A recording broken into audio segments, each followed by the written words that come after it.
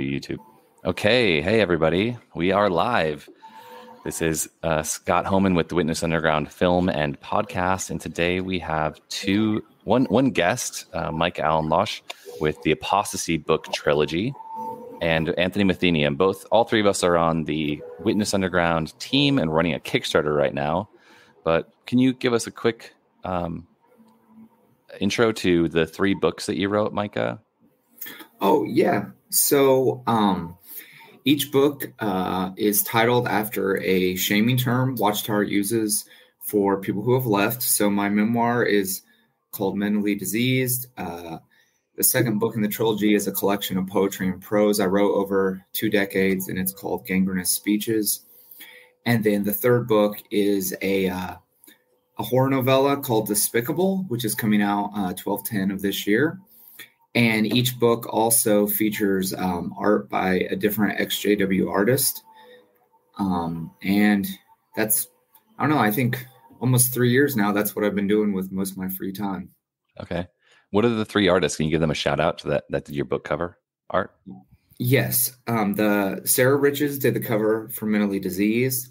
The second artist goes by the Holistic Hue on, well, formerly Twitter, now X. And then Stuart Fletcher is making the cover for Despicable. Amazing. And then Anthony, can you quick introduce yourself as, introduce yourself and with what you've created? How would you like me to introduce myself? Hi, I'm Anthony. Happy to work with Scott and Micah on the Witness Underground documentary project and get the word out there. Happy to meet up with Micah and learn about his books because he's really prolific. He's written it's been 3 years or less than that? So 3 books in a year, over a year, 6 months for satanic imagery. Yeah, it's man, you're quicker than I even thought you were, so that's awesome. I just want to say right now I got a new documentary I helped produce. It's called Psychedelic Revolution. And that's just popped up for rent or purchase on Amazon, Apple, Google Play, the usual places. So if folks want to check that out. But I'm most excited to talk about today is Witness Underground. Yeah, that's amazing. So one thing I haven't said, and I don't always preface the show with, is that all of us were once a part of the Jehovah's Witnesses, and we are former members, post GW, XJW. And that has generally been the theme of the Witness Underground podcast, is artists and musicians who have left that particular group. And that will expand over time to other groups, of course. But I'm always trying to work with people who have something to show, something that they've created. So one thing I wanted to get into is, so we've been, the three of us and a larger team of about, it's like 8 people plus another group of like 10 more people who are really helping get the word out about Witness Underground's release. And we have a Kickstarter. So if you're listening to this, please check out the witnessunderground.com. That redirects to our Kickstarter campaign. It has 9 more days to go or 10 more days to go. We're really in the last 2 weeks here. We'd love to have you check it out. I want to see what you guys have thought about working on the Kickstarter. You've been both very, very involved. Do you want me to go first? Yeah, sure. Okay. Honest answers. No, I've really enjoyed it. It's been cool to, I've never been involved with anything like this before, really. So, it's been cool to see people react and to meet other people who are passionate about, it's nice to find people who, are trying to use art to heal. And I think that has a lot of merit. And I feel like that's not maybe that common in the community, or maybe I just hadn't stumbled across it as much, but it's really nice to find that. And I think it's a project with a lot of merit. Thanks.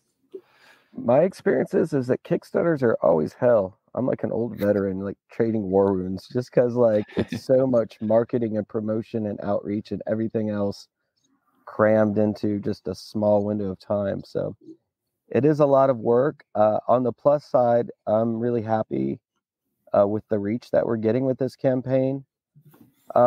It's easy to say, oh yeah, this is a documentary that all ex-Jehovah's Witnesses should see, which I agree that's true.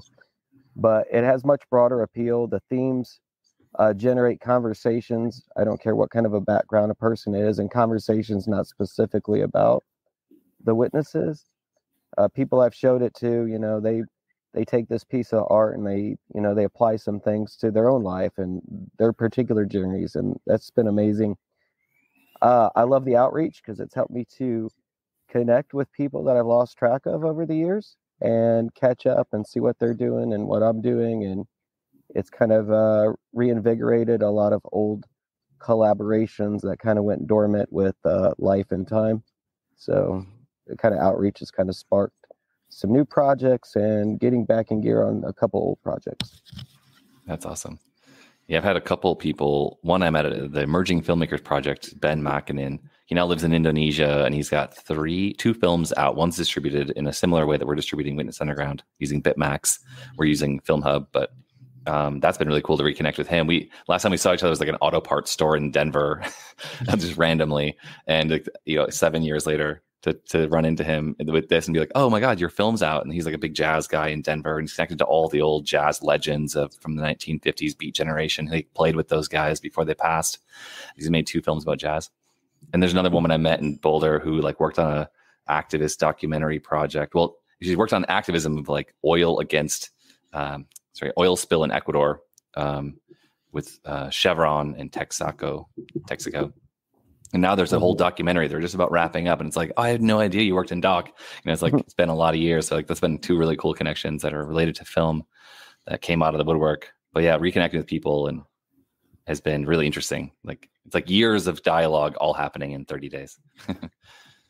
One strange thing about it that I've been happening is I'll connect with some old colleague that I haven't done anything with in several years, and they're like, oh yeah, by the way, I just have a family member. They're a musician that just got kicked out of the church, and they're dealing with shunning right now.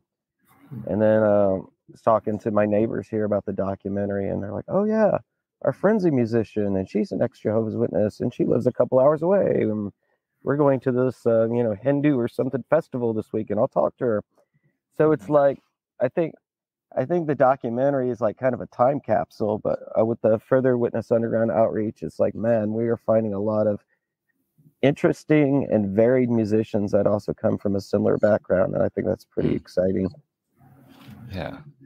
And writing, what's interesting to me is that you both came out of the woodwork. I mean, Anthony, you make music, but both of you have written, and I've always had a desire to write, and I've been writing now with write as little as possible for the biggest impact, or be really direct and clear with your writing with the Witness Underground project and the film, and honing my writing skills through this filmmaking process.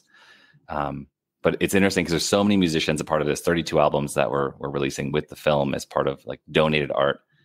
But the people that really stepped up were authors. And it's ultimately Kickstarter is actually a writing process. It's it kind of makes sense in a way. Go make a song about our Kickstarter doesn't really function for outreach. A jingle would have been awesome. We'll do that next time.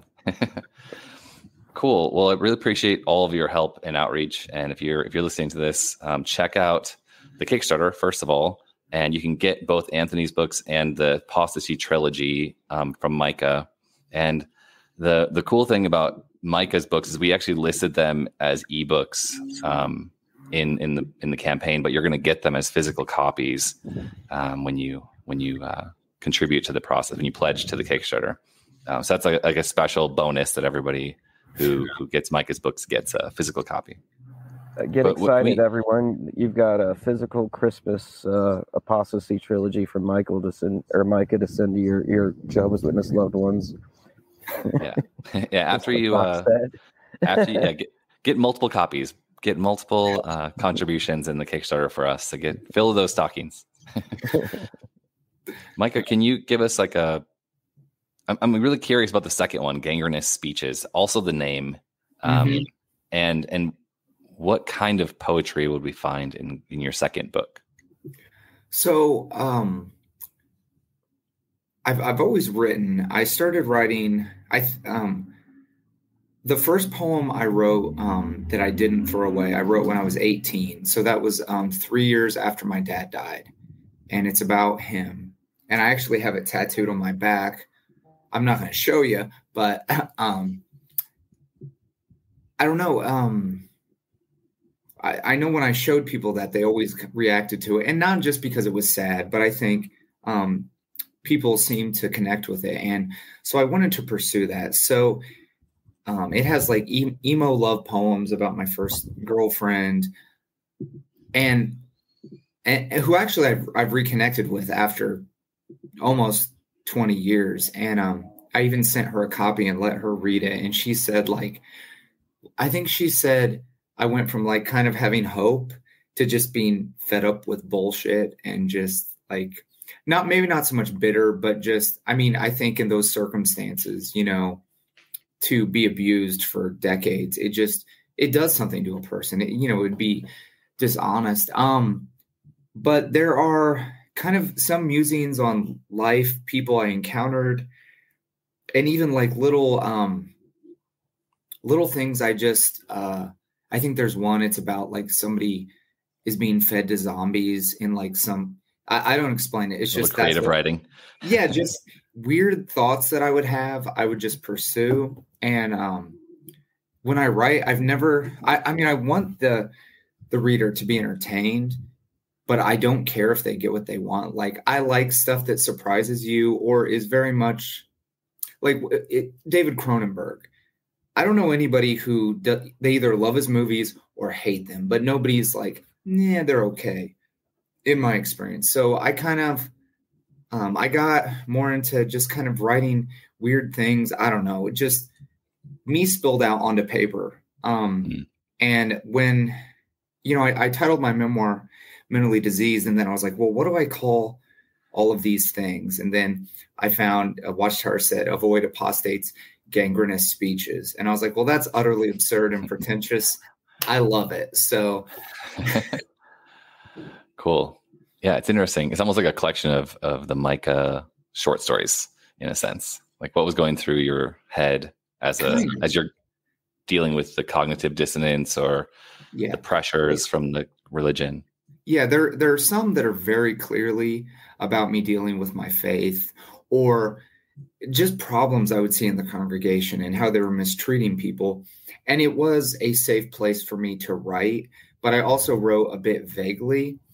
And a lot of those, I remembered how I had kind of changed it. So I went back and changed them back and added in the profanity before I published it. Back in profanity. Yeah. Because in my memoir, there's a poem before each chapter, and none of those are in gangrenous speeches. And then I even, a scene in Despicable, it was kind of a poem, but it became longer, pardon me, but I repurposed that into a certain scene. So, excuse me, I'm having wicked bad indigestion, too much Mountain Dew. Yeah. Now I see how you write so much. Yeah, caffeine and sleep deprivation. But yeah, it is really just a time capsule. And I do think it kind of shows how my writing changed. Later, I got more into not only what I said, but the words used and kind of making them rhyme and have a rhythm. I know George Carlin would kind of do that, and he was always my favorite comedian. Growing up, every time, we'd go to a get together and people would say, who do you want to talk to in the resurrection? And people would be like, Moses and Abraham. And then it gets me and I'd be like, George Carlin. People be like, well, he had a foul mouth. I'm like, I don't care. He was funny. That's who I want to talk to. So I would love to see his routine on a Paradise Earth. It'd be like, here's the 144,000 words you can't say in paradise. Lucky. Or just something like that. And you know what's crazy is years ago, I even showed my mom this like 10-minute clip of him ranting about religion.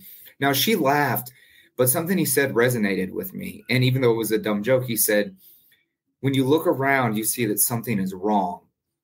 This is not a work that belongs on the resume of a supreme being. This is the kind of shit you'd expect from an office temp with a bad attitude, which I think is hilarious.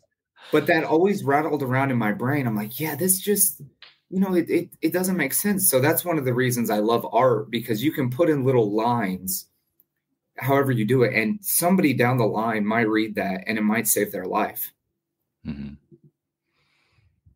I have a question for Micah real quick. Do I understand correctly that you reuse some poetry and stuff you wrote while you were still within the organization? Is that correct? Yeah. Or is this all written after you exited? So my first and third book were written after. In my first book, the poetry before each chapter I had written before, and then I just had all this unused, about 100 pieces, and that was the middle book. So I did not write those in. Yeah. I just wonder, as a writer looking back at what you wrote, I mean, do you get any new insights? I mean, sometimes I feel like I wrote something, think I was writing one thing, I'll give it some time, some space. I look back at it, it's like, oh, you're writing about, you know, this life circumstance or this feeling. I mean, do you ever see new things in what you wrote? Yeah. I remember I wrote one thing once about, well, one of my best friends, but I guess my best witness friend. But when I was younger, I was overweight. And I even remember once we went on vacation together, and the whole trip, he just mocked me for calling me fat and all this stuff. And so I wrote this poem about someone holding a candle, and it catches I think their dress on fire. It's a woman, and it's kind of like betrayal. But I remember that person did something to me, which was really, really wrong. And of course, I tried to go through the channels of the congregation and the elders, and you know, they just dismissed me. You know, told me to wait on Jehovah. So, I mean, yes, but also a lot of it, I think it was just I had so much frustration, and I was so isolated because pretty much everyone in the hall avoided me or disliked me because I had depression. That was just all I could do was put it in there. But I had to write it in a way where if it was found, you know, I had plausible deniability. That's kind of interesting. Oh, go ahead. I'm sorry. I'm taking over the interview, Scott. Go ahead. No, go ahead. No, we're co-interviewing. Go ahead. Oh, we're co-interviewing. Great. I'm going to just throw it back to music, but in the documentary, I think it's either Eric or Chad says, the songs were never topical about the religion. But when you go back and look at a lot of the art material that came out of Nuclear Gopher through that lens, you say, well, you know, they weren't using these explicit words of, you know, kingdom words or whatever in their songs, but they were often writing about, you know, those experiences. And I think writing like literature, music, whatever, where you can make it sound like not what you're writing about, that's kind of a healthy thing, I guess, in those kind of environments. You can like code your ideas into something that only you would know. Yeah. It's actually a creative, like you kind of, in some cases you have to. There's actually a film coming out. I just got sent the script by this director actor in LA. We had a chat yesterday, and she's like, why don't you read the script? And it's about her diary while a witness being found by someone, probably family. I can't remember exactly the details. I'm going to read the script. And it's basically a true story to her, or very, very influenced by this true story, probably 90% true. And it gets, the real part is that it gets given to the elder body, and then she's interrogated by the entire elder body, like line per line of her private diary, and like how demeaning that is. And there's stuff in there about, you know, she's exploring sexuality and different ideas and beliefs, and it just gets like pushed before like this huge body is like 7 different elders or something. So invasive. But like this idea of like coding your ideas, coding where you're at. Yeah, I never. Well, back in the day, I had a blog, you know, this is the live journal days. Sorry, the signal's broken. I was just saying I was having a blog back in the live journal days, and the elders pulled me in the back room. Finally, there's like, I had almost like a whole shelf of blog entries printed out.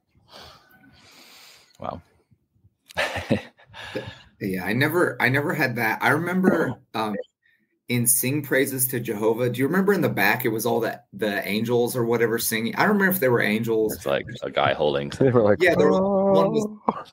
Well, I had written the lyrics to a Marilyn Manson song on it. It was from the Golden Age of Grotesque, and it's this really stupid thing where he says like, like Dole Dag Buzz Buzz Ziggity Zag got my grotesque burlesque drag. And my mom found that and was so upset with me and like destroyed the book and made me get a new one. I mean, I didn't go before the elders, but I just remember like I could just see like I was like 20 and just her disgust at me, just like, how dare you? And I'm like, oh my, like there was no profanity in it even. Yeah, they almost treat their own literature as holy. Like it's not the Bible. Like we can make fun of these bad. And it's always changing. Yeah. Well, even I mean JW Broadcasting. It's so embarrassing. Well, feel so bad for anyone in that religion who has that as like I follow this TV channel. Like you worship a TV channel now, like and a URL logo that only works in one language. What is happening? It's so cringeworthy, and people will talk about, how encouraging it is, and it's just like, well, I remember one time, of course, I got in trouble again. I was like, JW Broadcasting, I've seen better acting in porn, and I just remember all of the air went out of the room. I was always getting in trouble, I guess. I had a conversation with my older brother about that because, I mean, okay, I used to say like, have you guys seen the Jehovah's Witness website? And I've had Jehovah's Witnesses like in year 2000 say like, there is no Jehovah's Witness website. If you're looking at websites, Jehovah's Witnesses don't use the internet. We're not allowed to use the internet. What are you doing? I was like, no, there's like a legit website for the religion. And they're like, no, there is not. It was like JW-Media.net or something at the time. And I was like, and they had a really bad logo of like a Nike swoosh, but it was like a little bit of it was like, they don't know what they were doing. Like they hired someone who'd never used the internet to make a website. And I was just like always watching, see what's going on. And now it's like, no, we don't have books and our God is like, I don't know, like they're basically living in a 1984 weird reality where the faces on the television and they have to just obey the TV screen now. And it's a website that they're telling everyone to go check out. It's really so strange. Even I went to a memorial to film something in 2018 when I was in Vietnam, and nobody had books or paper. They only had apps and iPads and like weird tablets. I was like, I'm in like another alternate reality. Like, does this religion totally change what it is every 10 years? Like, what's happening?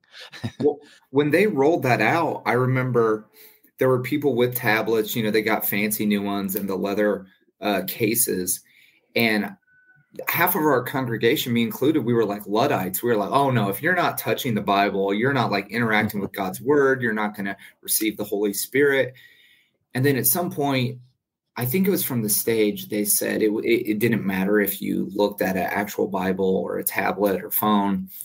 And then in my mind, I was like, oh, that's okay. But at the same time, I knew like when I grew up, when I was growing up, televangelism was condemned, Christian rock was condemned, and they were just doing all this stuff. But the new light, it's like, oh, so it's crazy now, like with not turning in time, because I don't know how you would reconcile that, because that was one of the main ways the congregation ostracized me, because I was very rarely regular, with my preaching, which that makes me want to vomit saying my preaching. But well, one thing I wanted to get to with your books is, would you like, I want to empower. No, I don't want to empower. I want people to feel empowered. And I think that through both of you making books, or, what I'm planning to write, and this film and the songs people are putting together that's available in the Kickstarter, everything we've ever dreamed of is there. With all that art and creativity, like, would you recommend with what you have done, the way you did it, the way you released it, can you kind of give someone who's thinking about writing something or wondering, is a memoir a good idea? Or like, what do I do with all this old poetry? Could you give them a path that you think works? Yeah. So like with me, when I was like sitting down thinking, I wanted to share my story. I felt like it had merit. I wasn't too familiar with XJW content. And my memoir deals a lot with depression and trigger warning, but suicide, alcoholism. It's a dark read, but I kind of had to put my ego away to put it out there. Like there, in one chapter, I talk about I stayed overnight with a girlfriend, and I didn't sleep with her, but the elders asked me very, very intrusive questions. And I mean, it is embarrassing, but in all honesty, they should be embarrassing. But I just had to sit and think, whether or not people hate this or love it, I had to come to terms with that, because it is a very vulnerable thing to put that out into the world. I think if you're going to do that, you should think about it first and really be okay with it. But then you just have to write it. And for me, so I published my memoir on my 40th birthday to kind of make up for never celebrating any of my birthdays. And then originally I was just going to do that one book, but let me see. I got on a website called Upwork. I found an editor. I found a lawyer to review it because I didn't want to be sued by Watchtower. On Twitter is where I found Sarah Riches and reached out to her. And I just kind of did all the pieces. I did it piecemeal, and for me, that was a very empowering thing. And especially after just being abandoned to die in the streets a little over 3 years ago, it really made me feel good to know that, especially for my son, I want him to learn the story, but it was a very personal thing. And I feel like there's been a lot of personal growth there as well. And it led to really cool things, because once it came out, then I saw people that had written reviews, or they said, because it does kind of end abruptly, but it's really just kind of dealing with, that time period. And then people were like, I'd like to hear more from you. And so, yeah, it's been a really positive experience, but really writing a book, I mean, that's the hardest part, sitting down and doing it. I heard, I just happened to see a clip because I was Googling, like, how do you write a book? How do you tell a story? And they're all you can find all these articles, or how to even write a memoir almost as fiction, where you add like internal monologue and make it more interesting, I would say. But it was Joe Rogan. He just said, if you want to write a book, he said, he said, so many people say they want to do that and they never do. And he said, you need to sit down where you've already ate, you're caffeinated, you're rested, and put time into it every single day. And so I just started doing that. Originally, I tried for an hour, but then some days with work and stuff, I could only do 5-10 minutes, but I made sure I did something. And then even on the days when I was despairing or just feeling terrible, I kind of would expand the filter and be like, okay, well, you've written, 15, 20,000 words, this many pages. And then I had a few people I met that I trusted, and I would, ask them for feedback. And, but really, I just kind of figured it out along the way. But sorry if I took a long way to. Oh, hold on. I can't hear you, Scott. Oh, thank you. I was muted. Could you shorten for the audience the path to doing it? I mean, you gave some tips there, like write every day a little bit. Is there any other like gems of knowledge that you've learned? And I guess I can also go to Anthony after Micah. You've answered that. I mean, because I guess the technical part, like, buying the ISBN numbers and all of that is really not that difficult. You just have to research it. But I think planning out your story. I think if you want to write, that you would write. It's like I would love to make music, but I can't sing. And when I try and drum, my arms move the same. So, for me, it just felt like a very natural thing because I had always done it. So I just kind of went ahead and did it, There's one thing I heard from David Lynch. He's like, you want to make a feature film? Get some recipe cards, like 3x5 note cards, or what you'd maybe for an outline for a speech. And write down 75 movie scenes and then put them on the ground or a table and then rearrange them in order how you think the story would flow in the most interesting way. And then go write one scene per card. And this card's like a title of the scene. Like, this is the scene in the kitchen where the wife talks to the new boyfriend or whatever, or whatever the thing might be.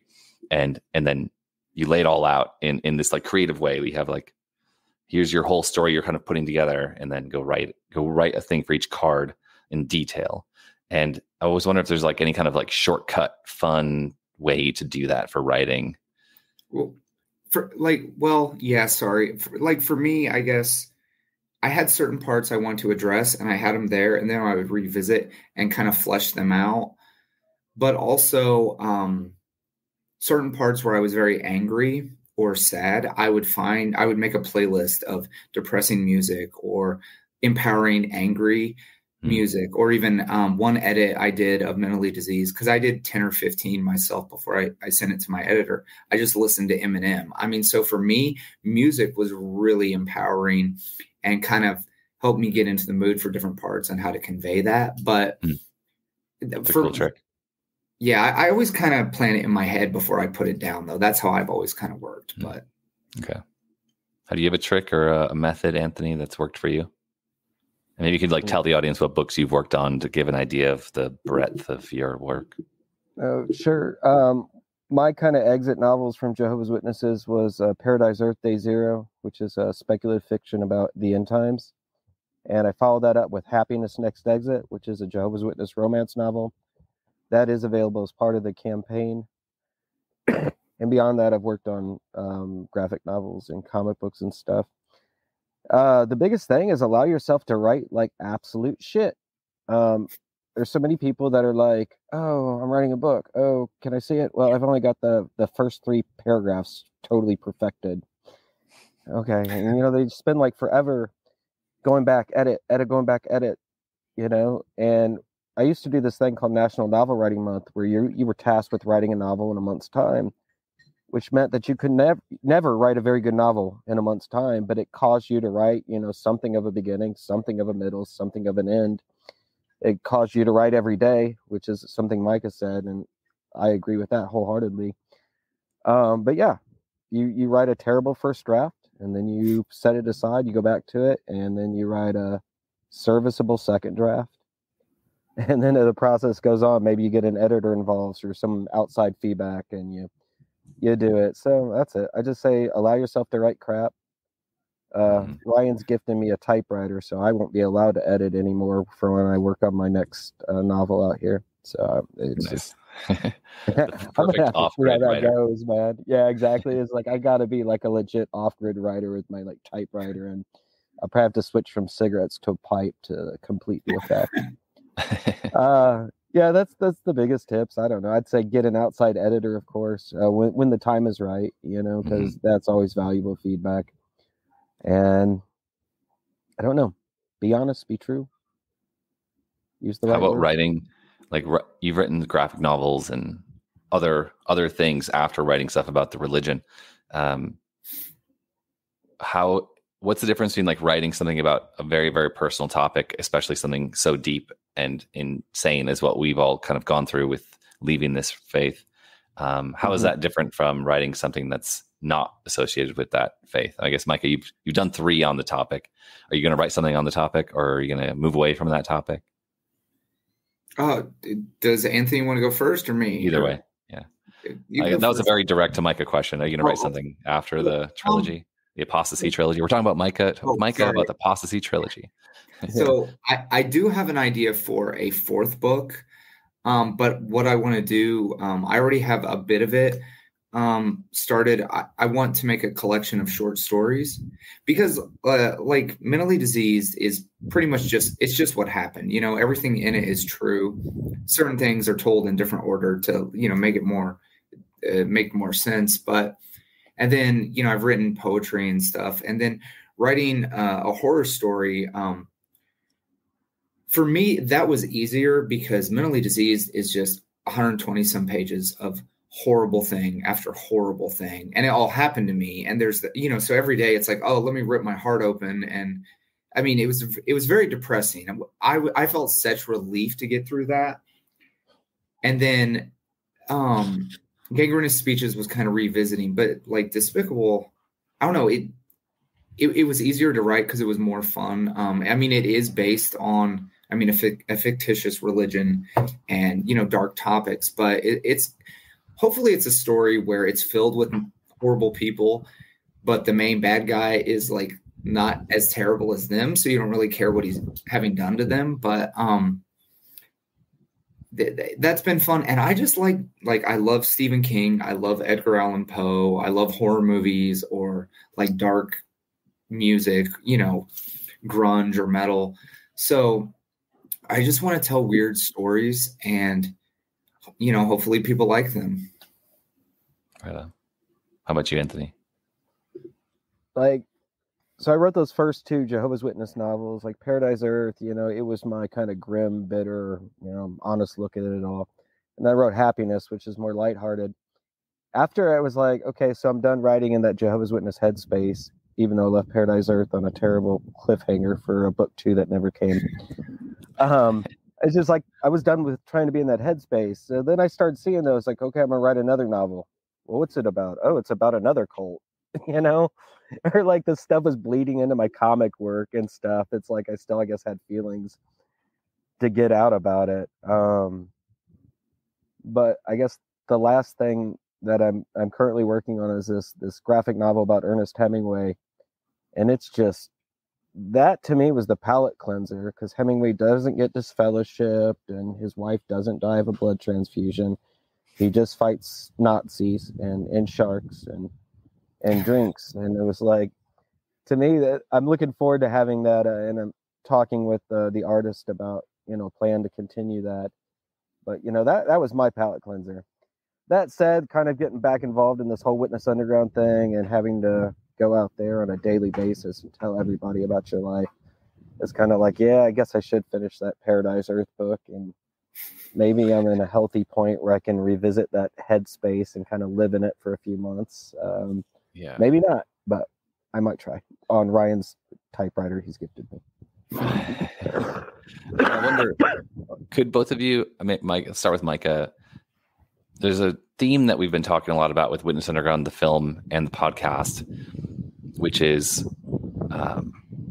that using art, creativity, writing, music, etc., can shorten the duration to process trauma, or maybe actually process the trauma, whereas many other methods might actually not do the trick. Can you speak to the benefit of having written on the topic and like hitting it straightforward first with a memoir? Like, did that help, do you think? Yeah. So while I was writing it, I had hoped for catharsis, and I didn't really get that, because I know there's still abusing people all over the world. You know, I'm just aware of that, you know, so it's not something I can just walk away from, but what I felt was empowerment. And then really cool things started to happen. Like, I would have people reach out and say like, wow, I read what you wrote. And it's like, one person said, it's like you read, or it's like you wrote my thoughts down, you know? And so it was really cool, because for me, growing up a witness, I really never fit in. And then when you're just thrown out into the world, you know, you're like, wow, I don't understand anything, and I don't feel like anybody understands me. So I do feel like finding that connection and knowing that you're not the only one who has gone through it, it is really beneficial. And it did once I had written it all down, it was like, okay, all of that's between two covers now, and you know, it's on a shelf, but I did kind of feel like I had dealt with it and addressed it by taking something horrible, and hopefully, you know, I wanted to show people, you know, you can lose everything, you can be destroyed, and you can still tell Watchtower to kick rocks, and you can still pursue your passion. And I mean, I wanted to tell my son more that more than anyone else, but yeah, it's been a really great experience for me personally. And I think the creative process is a bit alchemical. What you do is you're transmuting when you're writing about like a bad past, like, you know, you're taking a bunch of shit and turning it into gold. You're getting your thoughts out and you're making it beautiful, you know, even if it's a real grim, dark book. There's something about that, you know, if you have a bug to write, then that's an excellent way to get your feelings out about it. Yes, there are a ton of, you know, Jehovah's Witness type memoirs out there, but your story is unique. they're never all the same. It's like Micah's story is not my story, which is not your story, Scott. And yeah, I've never written a memoir. Happiness was very loosely based on a specific window of my life towards my personal exit. And I don't know if I could write a memoir, but maybe I'd attempt it someday. I feel like it would have to be like a manga series with like individual sagas. Like, here's the Jehovah's Witness saga. Here's the Asheville, North Carolina saga. Here's the Living in the Woods, like Grizzly Adams saga, and then whatever sagas will come. It's interesting to compartmentalize a life into time segments or intervals. I often think about life that way. Like, this is the time now where I'm living in Panama and it rains every day, and I'm sitting at a table writing everyone I've ever met in my whole life. That's a set period of time, 1 month of the Kickstarter. But I feel like I've also had like separate circles my whole life. Like, I've had like my high school circle, but then even that even had like the jocks, the hockey team, the filmmaking team, the skateboarders, the snowboarders, the musicians. Like, those are some of those fused together. A lot of those are very separate. And then there was the Jehovah's Witnesses. And then there was like, and then throughout my life, even for like another decade, there was like, well, I'm going to have these two separate circles and they don't really ever intersect. I'm the only thing that goes between those circles. And at some point in my life, I was like, I want to fuse my circles. What will happen if all of my circles collide? And then really interesting relationships happen, and like people started dating, and then some people got, and it's not like I'm not taking credit for their successful relationship or their divorce, but I think it's interesting to fuse the circles and like the time intervals. Like, it's just an interesting way to like see life. Like, do my compartmentalizing my life or the lives of the people in my life or my own time? And this idea, someone brought up the other day in an interview about like the idea of a witness, the Jehovah's Witnesses. It's like you're observing something, but are you really a part of it? And it's a little bit more chaotic if you mix all your circles together. And it's a little bit simpler if you have compartmentalized time. That's kind of abstract, I guess, but I want to read your manga series. I have a book idea. So I actually went back to Los Angeles because I have like my last things I own in my Volkswagen stored at a friend's place. And in there was like my Jehovah's Witness leather suitcase or briefcase I used to go door to door with. And in there is like my mastered audio from my bands, like the original 4 tracks, unmastered, that is. And Ryan now has that at the Nuclear Gopher Studio in Minneapolis. He's like it's now part of the Nuclear Gopher archive. But I had all my journals in there. And the journals started at like 14, 15 when I started playing music. And I was like, all right, the religion's serious. End of the world's coming. I want to be like Nirvana, like all the contradictions that come with being a teenager. And I was writing, and then it became like, oh, I'm taking church notes at the conventions of what's going on, mixed with like poetry, and like this song is influencing me, and this girl's super cute, and here's my drawings of something. So I went there and I got all these journals, and I was reading through them, just like, is this one valuable, or am I taking it with me? I basically brought everything with, except for some calendars that have interesting dates. I took photos of every page of every calendar, and I have like 25 journals over the course of about 10 years, with the idea of making something like your second book. It sounds like a little bit mix of poetry, my lyrics, and my notes, and my journaling, and the cognitive dissonance that was like obviously present, and some me raging against something an elder said or whatever. And it's like, just reading through it, I was paging through, and I was like I was getting nauseous just like looking at who I used to be. Yeah. So I'll ask you both, I guess, but especially Micah, because you just like got your fresh book out, and this is the Apostasy Trilogy interview. What do you think? How would you approach? Could you give me advice on how to approach taking that collection and turning it into something valuable? Yeah, so I would say, I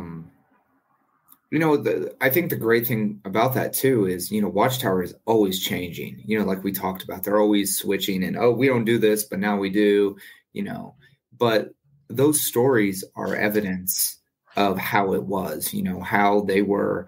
And then, but for me, like my story, I wanted to kind of deal with indoctrination and propaganda, and how I feel and faith, how all three of those things failed me so many times in my life. My father martyred himself and died for this cult. My mother shuns me. The night my son was born, my mother told me to deny him blood when he was flown to Riley.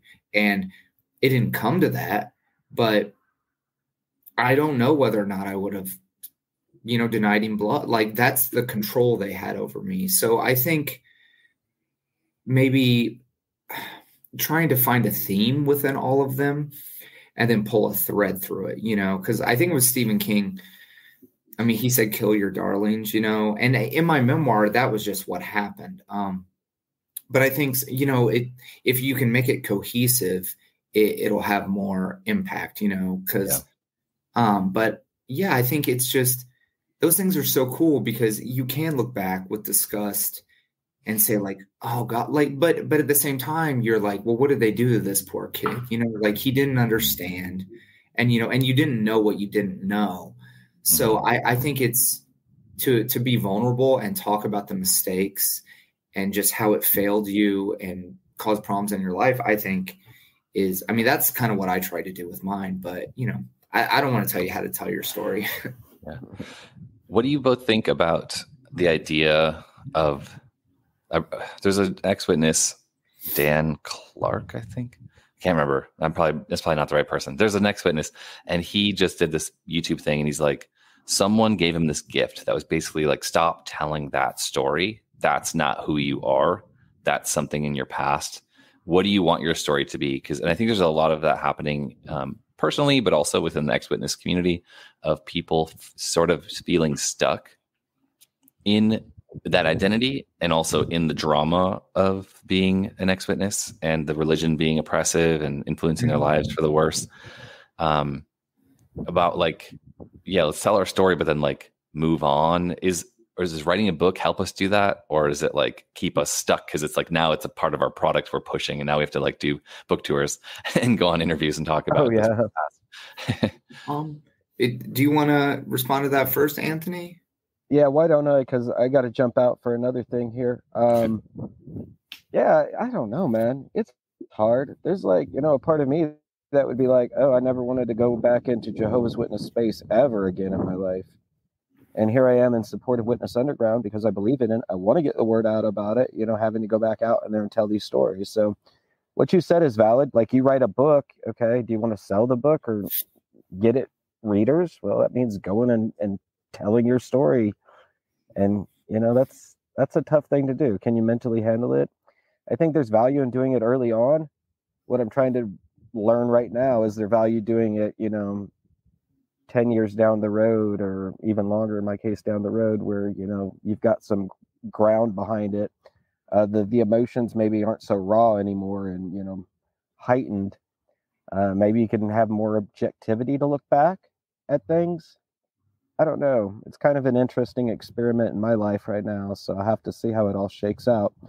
But I do believe there's value in creative expression, be it writing or music, and I encourage everybody to do it. Thanks for that. All right. So you're heading out, Anthony?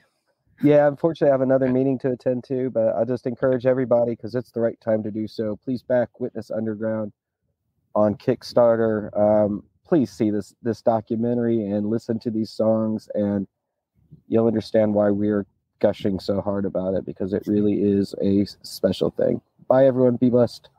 Take care, Anthony. Hey, Anthony. Thanks for popping in.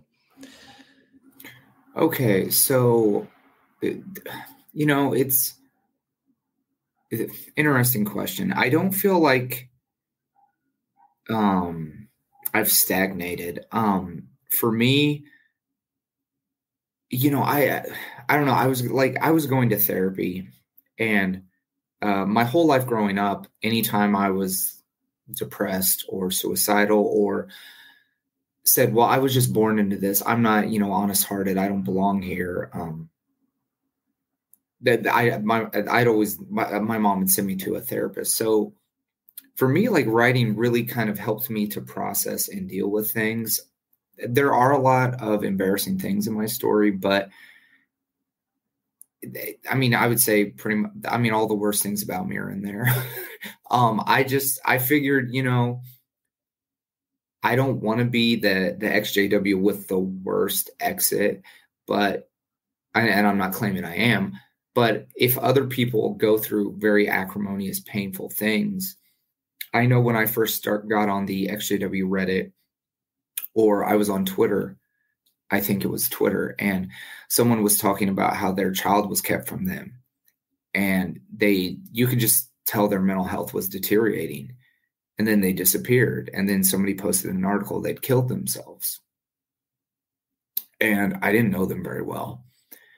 But, and I can't stop that. But for me, if I didn't share the hell I went through, you know, I just felt compelled to. I felt that I had to, because I don't want people to come out of this religion and kill themselves, because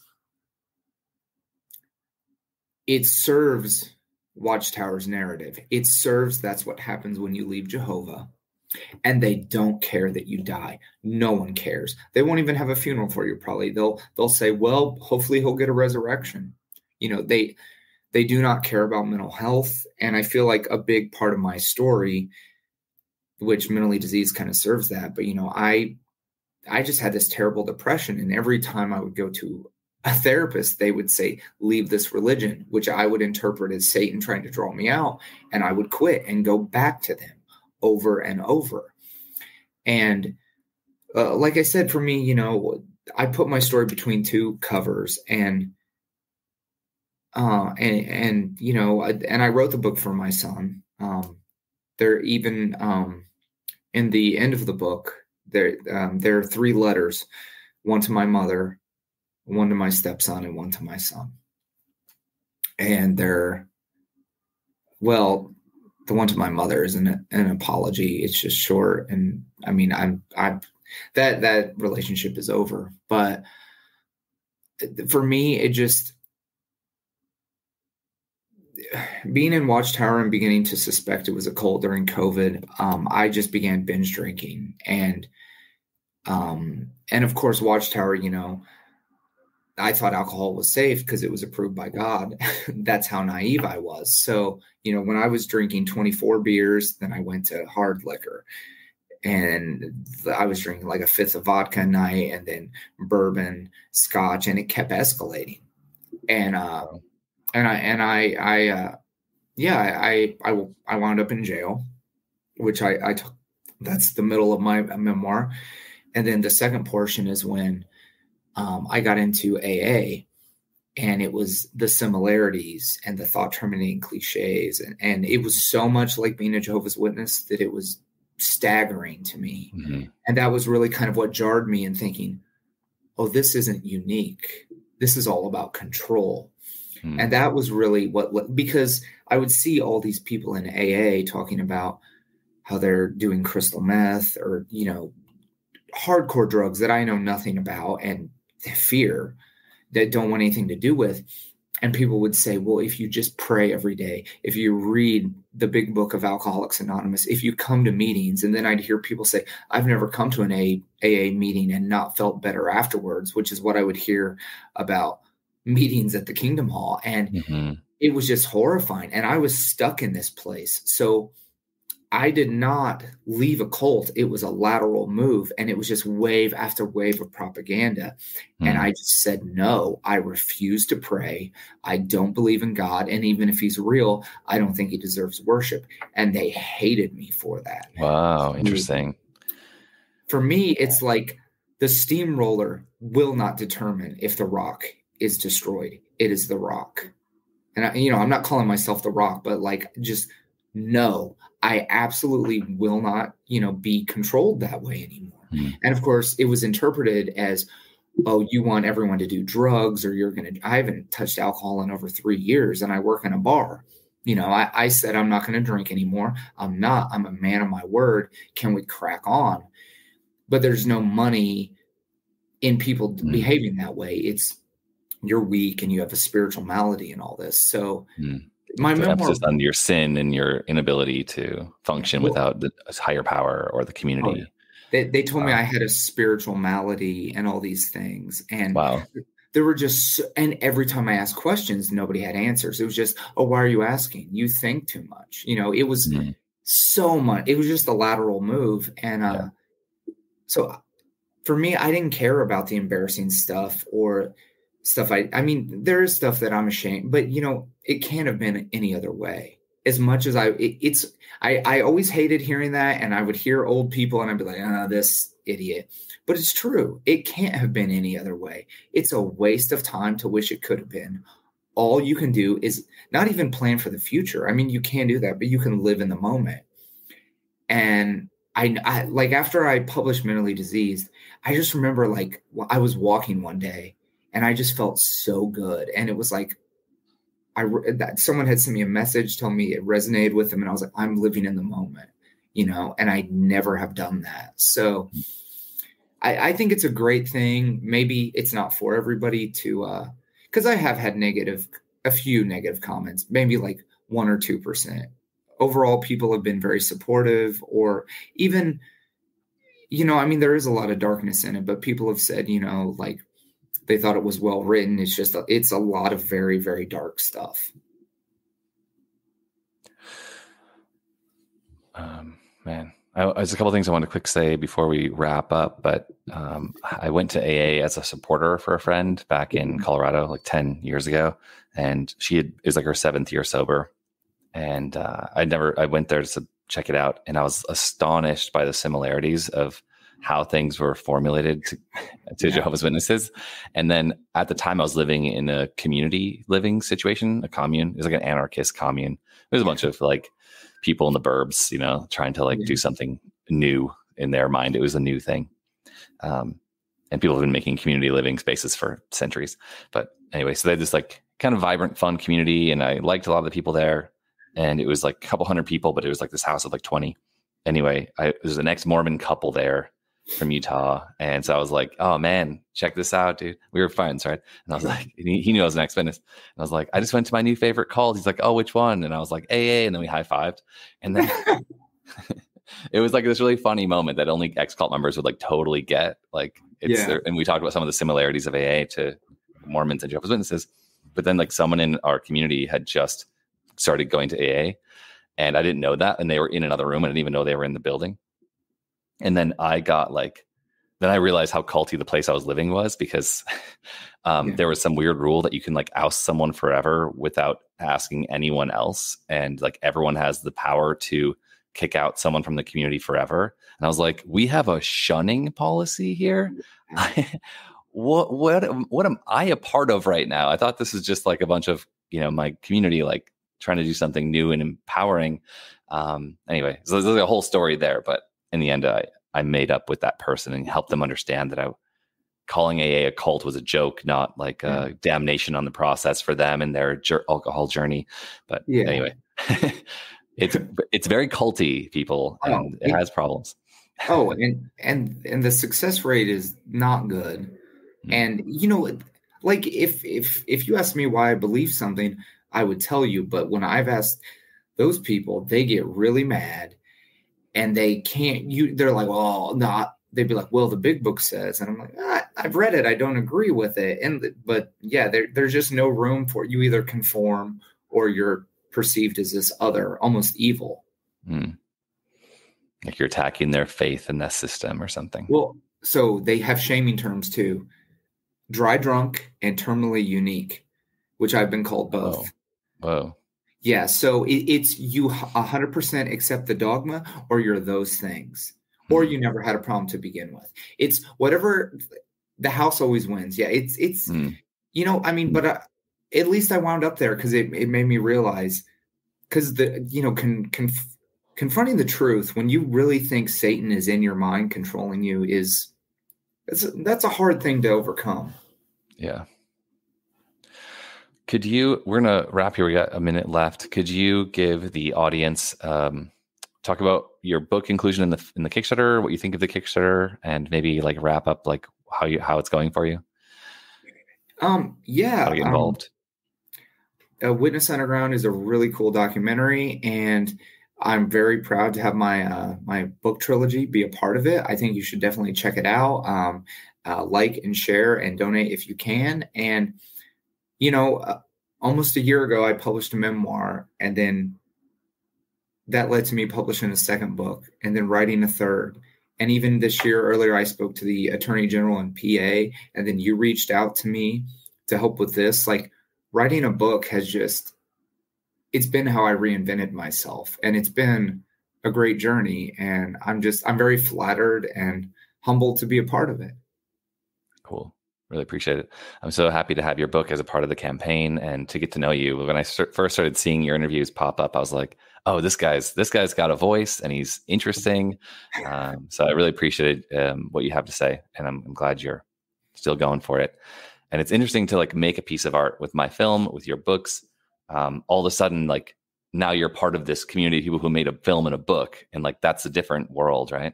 Yeah, it's very cool. And even like sometimes I'll be like, yeah, I gotta make a call to my filmmaker friend Scott, and like it's just it's just cool to know people that are actually doing things that are akin to what you want to do, because I just love art. I can tell you can tell everybody involved with this does, and hopefully it draws people that not only appreciate it but want to get involved too, because it's a really, really cool thing. Yeah, that's one of the big goals. Is what happens after this is like the collaborations that you and I can do. Anthony and I are actually just getting to know each other as well, and you guys have been a really big part of this. And Denise in England, and then there's like another group of like 10 more people who have channels and have projects of their own that are super cool, that are like trying to help and get the word out. And it's working. We're at 64% this morning on our Kickstarter. We have 10 more days to go, and I'm really curious about how like putting this out there will bring artists out of the woodwork to like, oh, that's cool. Or like people might want to start making art. I want to encourage people to go write that bad chapter of a book and publish it on your blog or whatever the thing is that you get excited to do. I really appreciate you giving your voice to the project and lending your art to it and coming on to the interview. Thank you. Yeah. Thanks for having me, Scott. Yeah. Everybody check out the Apostasy Trilogy, and you can get it right now as part of witnessunderground.com. Our Kickstarter is live. Thank you so much. Take care. Bye, guys. Check it out.